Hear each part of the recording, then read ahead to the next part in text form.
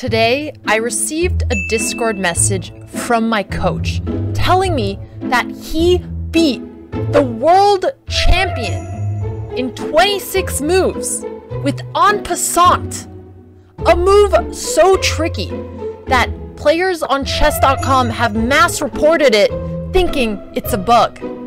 I've never seen anything like this happen before. Let's check out the game. So Magnus with the black pieces, Hammer with the white pieces, our beloved Super Grandmaster, coach, and commentator, even if he's been yoinked by Anna Kremling. We're gonna have a talking about that.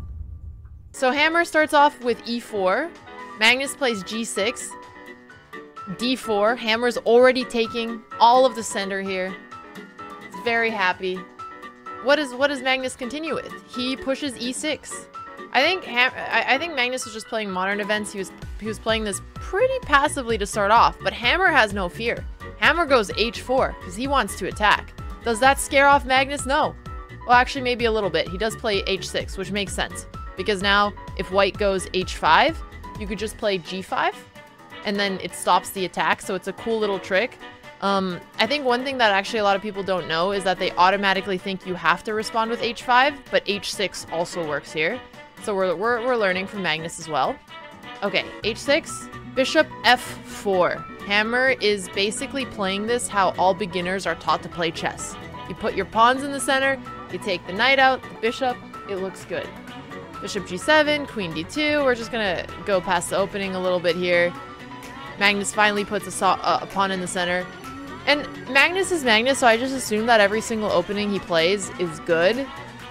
But if I were playing this with the black pieces, these are the kinds of positions I really struggle in because your bishop on g7 is completely blocked by your opponent's pawns and he hasn't developed this side of the board. c5, challenging the center. c3, he just defends it right away. Knight bc6, Magnus is just developing and he's putting pressure towards the center. Knight a3, because he didn't have any other spots for his knight and he can reroute it to c2. King f8. So the computer really didn't like this move. I don't know if he mouse slipped. Actually, no, I know he didn't mouse slip. He can't castle because then the pawn on h6 is going to fall. I'm going to be honest. I don't really understand why Magnus played King f8. Maybe he was trolling. Maybe there's some super GM depth that is above my pay grade. To which Hammer gets really greedy and he just gobbles up one of these pawns. And by the way, the game ends 16 moves from now. Hammer made it in 26 moves.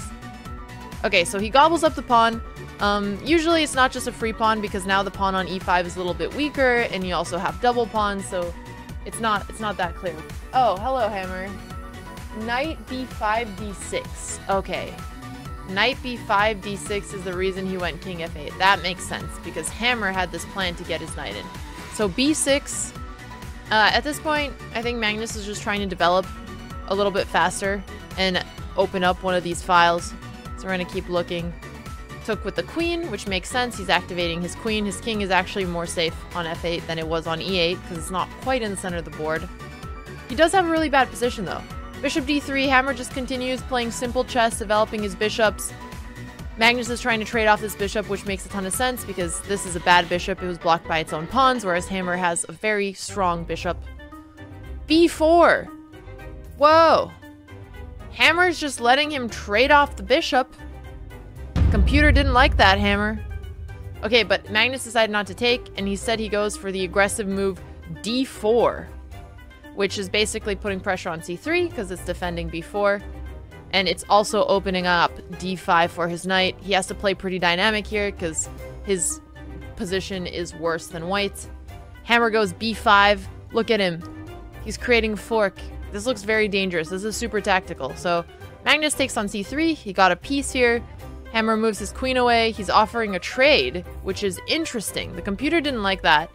The computer liked queen e2 to just continue, you know, supporting b5 and winning a piece. But I guess what Hammer is thinking is that he's going to win a piece. And if the queens are off the board, then he's chilling.